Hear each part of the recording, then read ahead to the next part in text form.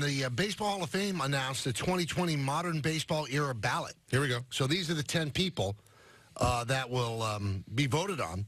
Dwight Evans, Steve Garvey, Tommy John, Don Mattingly, Marvin Miller, Thurman Munson, Dale Murphy, Dave Parker, Ted Simmons, and Lou Whitaker. Results will be announced December 8th on the MLB Network. And I got to tell you guys something.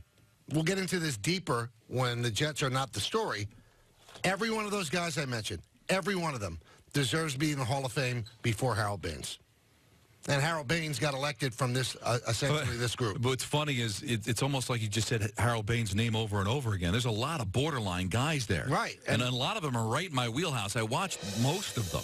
Munson should be in there. Mattingly should be in there. Tommy John should be. I mean, how was Marvin Miller not in? Well, Marvin Miller, because he was, I think, just a really deplorable human being at times.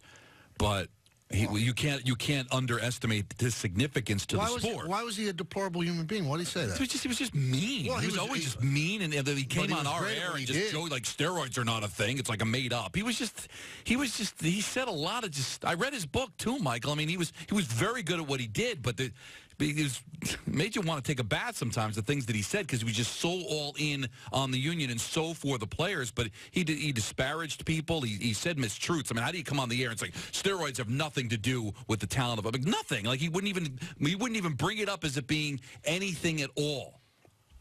And now you could say, I don't care about steroids, but to sit there and deny its abilities when guys are going out there hitting 70 home runs a year and basically growing into another human being, and he made it seem like it was absolutely nothing at all. Right on this show he did. I know he did. But I'm not going to say he wasn't a great union leader. He changed baseball. But I'm saying that there's two different things there. But because again, he was also outstanding at what he did. If we're going to take all the miserable people out of the Hall of Fame, you're going to have an empty hall. That's what I'm saying is, but you can't tell me that there aren't people out there that vote because of how they felt about him as a person, and also, as significant as it was to baseball, you know, with the money getting out of hand, and there's a lot of people that feel that what he did was bad for baseball. It was great for the players, and that's why I think he belongs in the Hall of Fame.